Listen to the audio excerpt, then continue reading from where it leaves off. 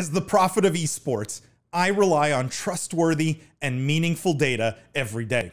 Data from our research partner, YouGov, offers the most complete view of esports fans and gamers in the world, providing context to who they are, what they think, the brands they buy, and things they do. YouGov's connected insights and research services inform strategy at every level. If you're a team, a brand, agency, or rights holder, you should be talking with YouGov. Their partners measure and maximize ROI and are telling compelling stories with data. Visit yougov.com/gaming-esports to learn more. Call it new esports, and I think one of the big themes that has come back on the podcast and the live stream pretty repeatedly is chess's sort of rise as an esport. This is why this headline caught my attention. This is another good story. It's why poker's emergence as a major esport is imminent. And let me just read some of the first paragraph here. It says, when we think of the biggest esports games today, poker and sports games hardly come to mind. The biggest titles in competitive gaming were, CSGO, League of Legends, Fortnite, Dota, FIFA, etc. There's no mention of poker. Now, in this context, William, of chess being considered one of the biggest esports in the world right now, right? Where streaming is massively popular, where, the tournaments online are getting huge audiences. Why has poker not emerged in the same way, A? And B, do you buy this headline that at some point in the near future, we're going to start calling poker an esport? Yeah, this is where the moniker of esport is a bit tricky, right? Because I've long said, and I'm quite happy that I sort of got this right, that had chess been invented last week, we would have called it an esport. I'm like, oh my gosh, this is crazy. Who thought of this? How'd you do this, you crazy team of two people? And we would have thought it was a big deal. And so a lot of these traditional games, and by the way, there's a huge chess season 2. Yeah, I'm waiting for Bridge to have its breakout moment, Yeah. I'm serious. Bridge is a great game. Me too. I love it. There's a lot of really great games out there that get rediscovered with the audience power of these streaming platforms, right? And poker, if you guys have not played poker, it's a really great game. I defy you to go watch Matt Damon and Rounders and then not get super excited to go shuffle up some cards and, deal flip the river, or whatever, But there are some factors around poker that I think make it a little harder than some of these other games, because poker is, it's fundamentally tied a lot to wagering, right? And traditionally, we haven't seen esports come into the space that, basically to have the maximum amount of skill component involved require money and wagering. And you can play poker with just chips and everything, but fundamentally, even if you're just playing with chips, it's a bit like this is a new frontier for us, in the industry, because poker is a great game. At the same time, I think another challenge with poker is there's a lot of legacy. There's already lots of great places where you can go to watch poker. I mean, we've talked about it on this podcast, that there's, very successful poker media companies that have been built. So it's also unlike chess, which I don't really think had a good consumer platform until Twitch came into being, poker already has ways of reaching out to its fans, right?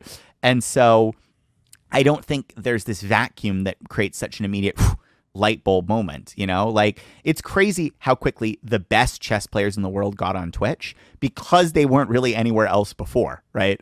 So as soon as and it's a little bit unfair, but generally speaking, they didn't have a platform that let them reach and build brand in as powerful a way as these live streaming companies. So as soon as one person did it, everybody was like, well, why don't I do this? This is great. And so it remains to be seen what happens. But I do believe there's going to be tons of classic games that come into the industry.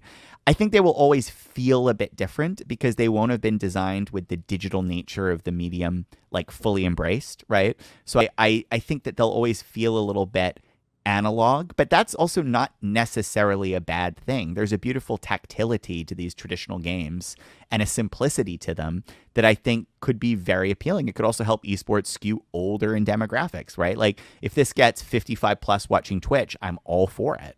So, let's see what happens. But I'm a believer. I would buy it if you told me poker was blowing up on Twitch. I'd suggest it, and I also wouldn't be surprised to see hearts, bridge, you name it, right? I like part of this thesis, which is like poker. Poker already had a scene.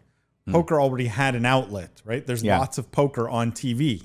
A lot of that you can go watch. World Poker Tour has a zillion shows. There's lots of poker on YouTube. There's lots of poker to watch if you really want to watch it. And the theory here that chess didn't have that, which is why its rise as an esport was meteoric, I sort of buy.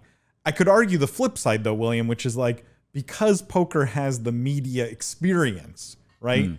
Already had its time in the sun, with World Poker Tour on TV when it, 10 years ago or 15 years ago when it was the hottest thing around. Fun to watch. Like, it's fun to watch. They should.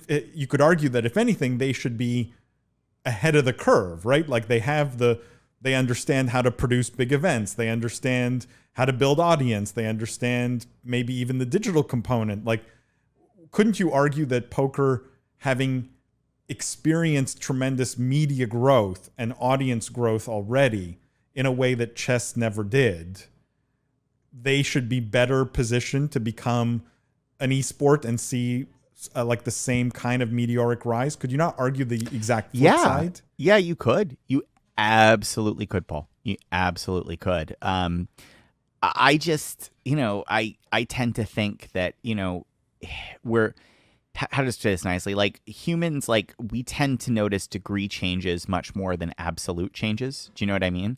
Yeah. Like, and air rushes to fill a vacuum. And so those two things really make chess, those two factors really play for chess and make the growth in chess on Twitch and live streaming and in the esports world feel much more meteoric, right? Like, it's just, it's interesting, but like you said, like we already had exposure to poker. So even if poker were really blowing up on live streaming platforms, there's already other places for poker. It wouldn't feel like such a degree of difference. And I think part of the success story of chess, like I said, is it was just so I wasn't watching, like, I mean, maybe you were because you're cooler than I was, but it wasn't like I was sitting down 3 years ago and like watching chess or reading a chess book or laughing at a silly opening move, and now I'm like, oh yeah, let's go. Come on. What are you going to rook knight E5? Ooh, I wouldn't have done that. Oh wait, that was a great move. I'm an idiot. Oh, okay. Like it's just, and I will also say, the skill in chess, I think, is a little more, and this is, I'm not trying to disparage poker at all, but I think the skill in chess is a little more apparent, right? Like if you think of I think there's less luck involved, no question, right? Less randomness. But think about like, and again, this is somebody I'm sure will hit me up on social media. I doesn't say this belies, this is my ignorance here, but like, think about how, when you make a move in chess and you're live streaming, think about then how much there is to talk to your audience about while you wait for that other person to make their play, right? You can say like, well, I put the knight here because I wanted to set up a fork here, and I also wanted to take pressure off of this piece, and this frees the bishop, and blah, blah. Like there's a real library of discussion you can have, and it's a very concrete series. Like you can say, now this square is threatened, right? Now this piece is free. Like it's very, you can get a clear mental image of it. If you think of skill in poker, right? A lot of it is like, I have a read. You know what I mean? That guy definitely doesn't have two aces, right? Yep. And I'm not saying there aren't other things. There's, probably some math you can do and odds on and all that stuff, right? But even that is a little bit less transparent. Like, oh, I ran some quick things and I think I'm 43% to get this hand, right? Like, yeah, but how'd you do it? You're not going to break down the math steps. Oh, two of hearts showing, two of hearts, two of clubs showing. So like, I think the fact that the strategy in chess lends itself to the live streaming format helps it significantly as well. Agreed. I think there will be, though, this interesting learning that we will take away from this. Should poker emerge as an esport and something that is streamed, commonly, which is what works better, right? Poker, where you have randomness, luck, but you have drama as a consequence, right? Like where your fate can turn around by, some stroke of luck, even if your play was bad, versus chess, which is very methodical. It's, there's no randomness whatsoever. It's you either outplay or get outplayed, right? And therefore potentially has less drama, right? So there's this interesting conversation around what makes for good esports entertainment also, right? Well, I definitely think chess, and this is a controversial statement, but I definitely think chess would be a better game with a little bit of randomness in it, right? Interesting. There's a debate about how much randomness should be in games, but I think like let's imagine you and I play chess today, Paul. You're better at chess than me. You'll beat me every time. I don't stand a chance, right? But if we play Valorant together, maybe you walk around a corner and I happen to have my Odin out, and I can at least get a round off of you. You know what I mean? I can be like, oh, at least. So I do think there are a lot of. I'm not criticizing chess. This is a brilliant game, but I do think it would be an easier game to get into if there was some randomness in it, right?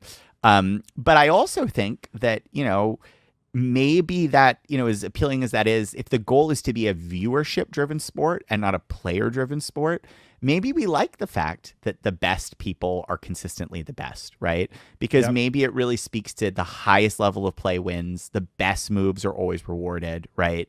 There's no, oh, the person rolled a 10 on their damage roll. Doesn't matter what I do. I have 10 health. What are the odds, So